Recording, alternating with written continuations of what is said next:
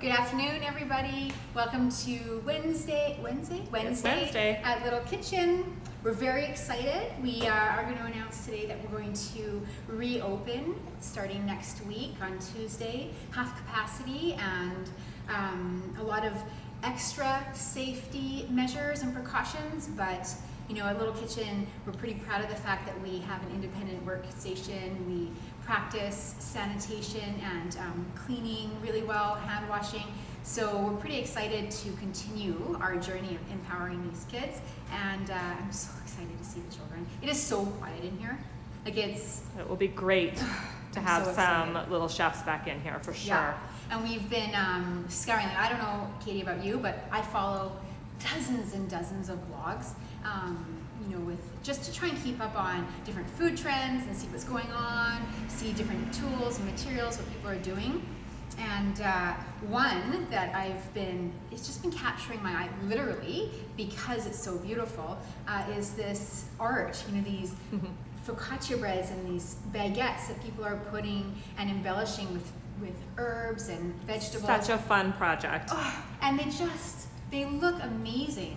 And we actually have a really good focaccia bread recipe at Little Kitchen that doesn't take too long. And you know, if we've made a beautiful soup or a salad or something, sometimes if we have enough time with our students, we'll quickly whip up a batch. Sounds funny to say that, but we can whip up a batch of focaccia. So I'm going to use our focaccia bread recipe, but I think we'll spend a lot of time on how to embellish it and how to really involve your kids. And this is so much fun. Katie and I were talking, we'll probably make this in one of our first few classes back. Oh, I think so. I think the students will love doing this one.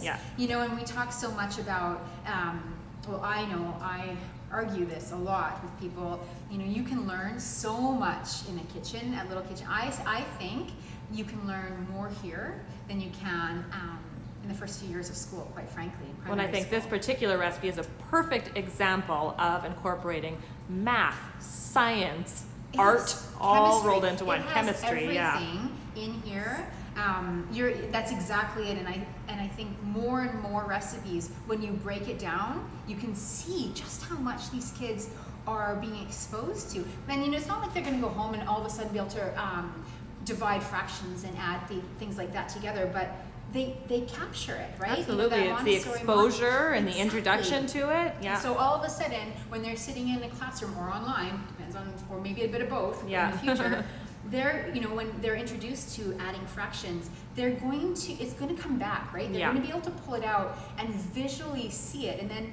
be able to really take that into the abstract and understand it. Gets those little neurons firing. It does. Love it.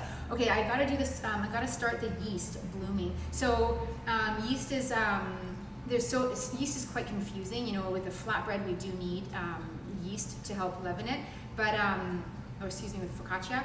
But yeast, there's so many different kinds at the grocery store you can buy. There's active, there's fresh, there's instant. Rapid is similar to active. Like instant. There's so many confusing ways to look at it, and we actually bring in both here because sometimes we want that proofing part of the class so the children can really see it. Sometimes we just gotta get it going, right. And it's really beautiful science. Active, we're going to use active dry yeast today because I do like to watch it proof, to watch it bloom. That's a beautiful experience with chemistry and seeing how it works and explaining what that microorganism is. You know, and yeast is it's alive, right? And we explain it to the students. It's a microorganism that is sitting and it's waiting to be fed. Kind of like, sometimes we describe it as, you know, what's your favorite thing to do when you're tired and you've had a long day? Get into a warm bath and have something sweet to eat. It's kind of the same with yeast, right? Yeah. Yeast needs the three things: moisture, warmth, and sugar. Yeah. And we describe it like, you know, the yeast. I'm going to start. Now that I'm thinking I get really passionate about it. We describe it like the little yeast granules. They eat the sugar, right? They love the sugar, just like our students love the sugar. So this is half a cup of warm tap water. Our taps are limited to, are restricted, so we don't want too hot for our students. just want to make sure I'm getting the right amount, so they don't ever get burnt. But it's just bath water warm, right? It's just nice enough. It's past your body temperature. So we put the yeast in here, and what we can do if you don't have honey or sweetener at home, a little bit of sugar will work. I love to use a bit of honey. Quarter teaspoon of honey goes in there, and what's going to happen now is the yeast is going to get super excited, right? It's sitting in a bath, it's got a little bit of sugar, it's going to start to eat that sugar, and as it eats the sugar, it creates carbon dioxide. I just want to make sure I'm getting it right. It creates carbon dioxide, and that helps blow it up. It's like the inside of a balloon, right? And it's so interesting to watch. I think the students, it really inspires them or excites them to see this thing. It's moving and changing and growing, and it's very, very exciting. So when we do a yeast recipe at Little Kitchen, we'll proof it right, or we'll bloom it right away. And we'll leave it like this, and as we go and line up and go and pick up all the other ingredients, the yeast is doing its work. And it's funny, the kids always say, we look at it with our eyes, we look at the difference in the color, we look at the disappearance of the granules and the reappearance of the foam, and we smell it, and so many of our students, it's like, it smells like Daddy's beer. You hear that? It smells like Daddy's beer. There's no secrets here, especially with the younger ones. That's amazing. Right. So while this blooms, we're going to put in, this is another thing I wanted to show you. There's so many elements of joy that come out of our children when they walk in. They squeal with delight, and one big factor is the KitchenAid. Everybody wants to use the KitchenAid. They want, and our youngest students, our youngest class, we have the KitchenAids waiting. It's just too heavy and cumbersome for them to lift it from the cabinet. But our older students, we teach them how to carefully lift it up and plug it in. But the second our kids come in and they see it, there's, we're using this, they absolutely love it. So I'm just gonna measure out 1 1/4 cups of flour to go into our mix. And with focaccia bread, and this is a small recipe, you could easily do this by hand, and that's another beautiful tactile experience in itself. But sometimes we want to remember that part of our job is to empower these children and keep them safe in their own kitchen at home. So let's teach them the safe, responsible way to use these materials, so when they go home, they know how to do it. Okay, so we've got the flour in here. We need a little bit of salt. So for everybody just joining us here, we are making Little Kitchen Academy's own focaccia recipe, and we're going to finish it in a really special way. Yeah, we're going to take another art lesson with our life skills, and with our math, and with our science. We're going to do a little bit of art today. It's going to be great. Okay, so now we've got this ready. What we would do is we would wait for this to bloom. You can see it starting right now. It's getting a little foamy. Just Stocks 19 says she is looking forward to Little Kitchen Academy summer camps, and oh boy, so are we. We're so excited. We're right in the midst of planning all the recipes we're going to be cooking and charting all that out, and it's so exciting. And it's so much fun. Throughout the year, the school year, we only get to see these students once a week. And it's great, and they come in, we love Mondays because so-and-so is coming, but when we have the summer camps, we see them all throughout, Monday through Friday, and they get so excited, and we can continue conversations, and we can really build on their skills that they've picked up Monday and Friday. And we tend to do a more simple, lighthearted recipe the first day of camp, and we work all the way through finishing it with a really decadent, this is Katie's favorite, right? This is going to be your favorite thing because you weren't here last summer to plan these recipes, these menus. You're going to love Fridays in the summer. So good. So once the yeast is bloomed, super simple. We just pour it in and scoop it out. I'm not going to turn it on because it's going to get a little loud in here. But we would just turn this on with the dough hook, and we would mix it up until it becomes a beautiful soft ball.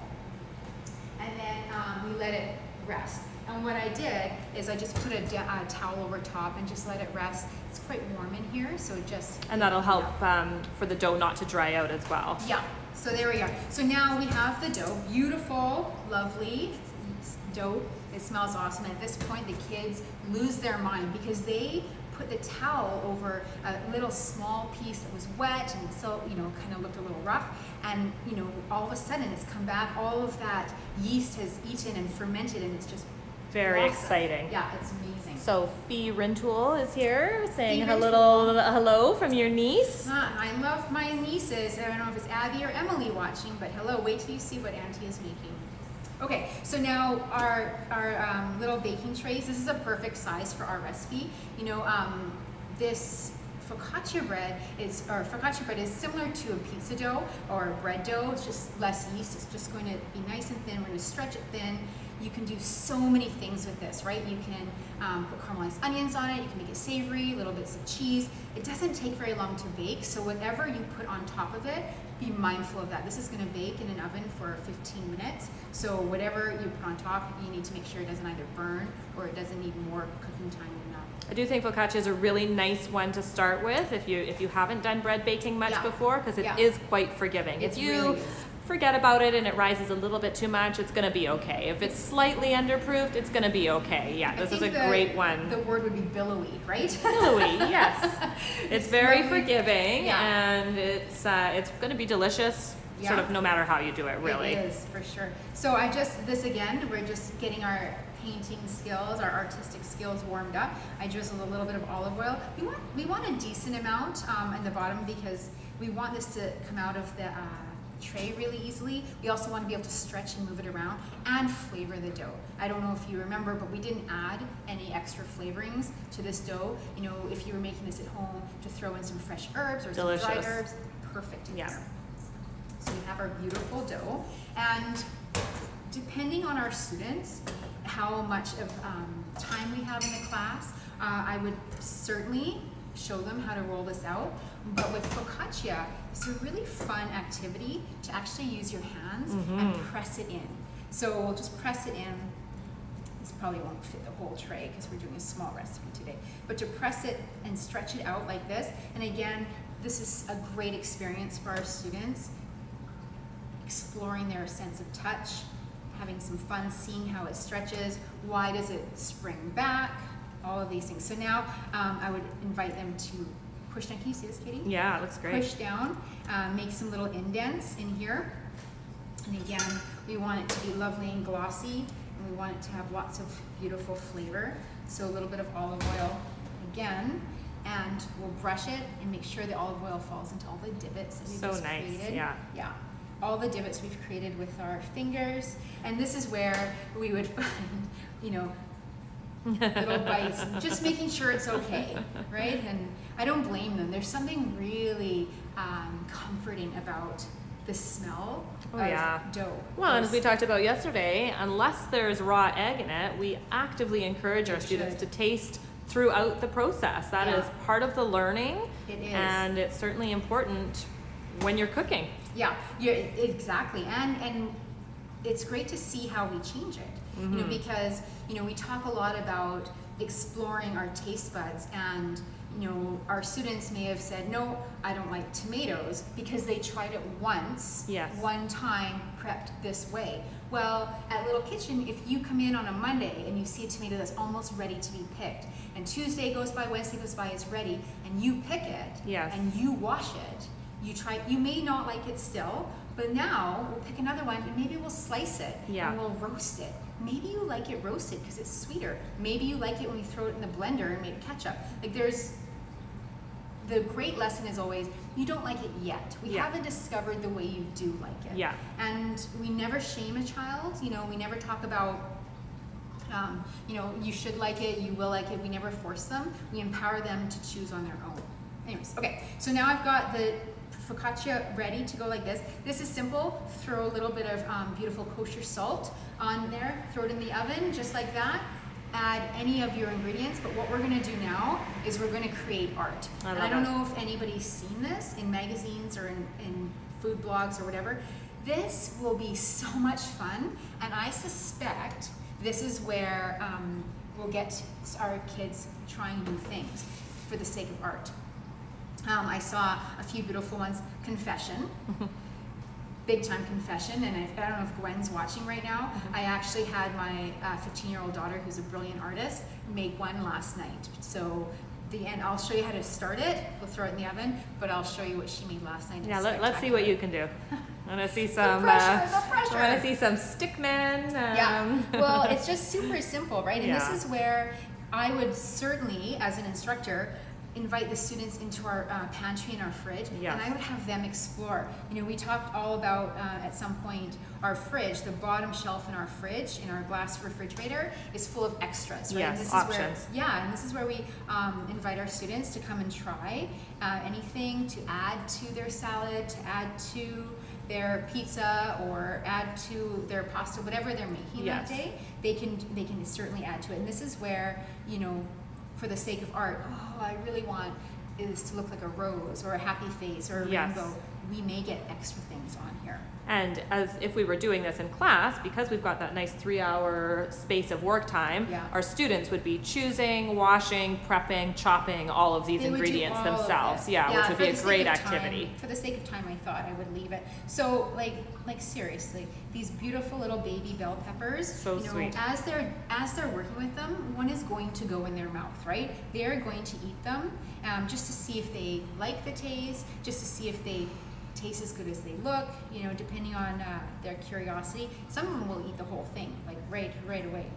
So for the few people just joining us here, you can see this beautiful piece of art coming together here. It is. It's gorgeous. No, we're making Little Kitchen Academy's focaccia, but we're doing it in a very artistic and vegetable-forward way today. Yeah, this is definitely a way I believe that we can invite new tastes and new risks being taken with our kids, right? Well, and how fun is this part? I mean, you're choosing to do, are those balloons or flowers? I can't tell from upside down. They look gorgeous, whatever they are, but I mean, sky's the limit here. I can't wait to do this with our students to see what little pictures they come up with. It's just amazing. Yeah. And this is where you could get really creative at home, and quite frankly, empty out the fridge, right? Yeah. And chop up chopped pineapple, any leftover meats that you had from the night before, any vegetables, even make a sweet one with, you know, a little bit of cinnamon sugar and do some beautiful fruit on there. Yeah, so nice. But I was inspired, well, my daughter, she did some beautiful, wait till you see it, but this is just super simple, just like that, and you know, we were lucky, we're able to harvest the chives from our food wall. So much fun. Soon, we've actually started growing them, the edible flowers. Can you imagine how magical it would be if we had some... gorgeous. We could do a whole spring garden right on here. I mean, those chives too. Gosh, you could write your name in those. You could do all kinds of things. Yeah, I'll do a nice big sunflower here. So fun. And so I cut these really small because I am mindful that this is only going to cook for 15 minutes in the oven because the crust is quite thin. Which is great, yeah. It's perfect, yeah. And we don't want these to, well, I don't mind them raw, but we don't want them to be overcooked. We don't want them to be boring to taste, and we want all those sugars out. So I cut them on the smaller side there. That's my attempt at a sunflower. A big yellow octopus. I think that is gorgeous. It's a sunflower. Now it looks like a sunflower. Okay, I love it. We're gonna do this. I'll put a stem on it. Beautiful. Okay, so just like that. So there, like that's super simple. Our kids, our students will spend forever doing something like that, right? Super easy. How just fun. Like that. So colorful, and as we are always talking about eating the rainbow, this is a perfect and delicious example of doing that. Yeah, and I got these little baby peppers. They're perfect. They're so much sweeter. We spend 15 minutes on knife skills slicing these and discovering like all the different sizes and the yield that comes out of it. It'd just be so much fun. So I'm going to finish this with a liberal amount of sea salt or kosher salt, just right over top because the vegetables haven't been seasoned. You know, we were talking earlier, we probably could toss the veggies in a little bit of flavored oil to go in before we put them on, just to add an extra layer of flavor. Katie had a great idea, maybe brushing it with a little bit of an egg wash to bring out all the beautiful golden brown Well, that would make it shiny, yeah. But I mean, that looks flawless. Great work. Look at that. How fun. Such an artist. Okay, so that would go in the oven. It's not hot enough yet, but I'll show you what it looks like. And you know, while it's baking, this is the time where we would clean up our dishes. It might be fun to also prepare, you know, I don't know about you, but I love to dip my focaccia into olive oil, a little bit of chopped garlic and balsamic vinegar. So nice, and that's the time we could do that. We could even roast the garlic first to make it sweet. But look at this.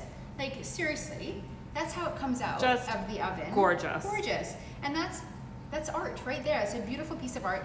Your kid will, your child will love that. Maybe hard to eat it because it's so beautiful. I know, you wouldn't want to cut into that. So nice. I think I will suffer through it and I'll cut into it. And your niece Abigail says it looks very cool and that was a lot of fun. That was, oh good. I'm glad, Abby, maybe you can make one for me and you can send me a picture. Yeah. I'd like to see it. So there you go. How did I only do that? That was pretty fast. That was fast. I did fast. say it was a fast one. There's our beautiful Monet-inspired sunflower flatbread. I think it's gorgeous, yeah, and we will be posting the recipe for that probably later today or tomorrow. So if anyone goes ahead and makes that, please send us a picture of your beautiful, beautiful artwork. Tag us. To have a food gallery. Well, I can't wait to do this with our students and then take a picture of all of them because they are just gorgeous. You know, make a picture frame with it and then do something inside. Yeah, this is lovely. Asparagus is really nice right now. Yeah, you can shallots or those little baby green beans. I think chive flowers, just about anything you could put on there. So, and if anybody's looking for things to do starting next week, our sessions are open on Tuesday. We have some spots left. It's not a lot. They're filling up, but we'd love to see you, and we'll keep you nice and safe. Yeah, and you can read all about everything we're doing for our opening on our social media, on our website, and we're very excited to have our students back in here cooking with us. Have a great day, everybody. Bye.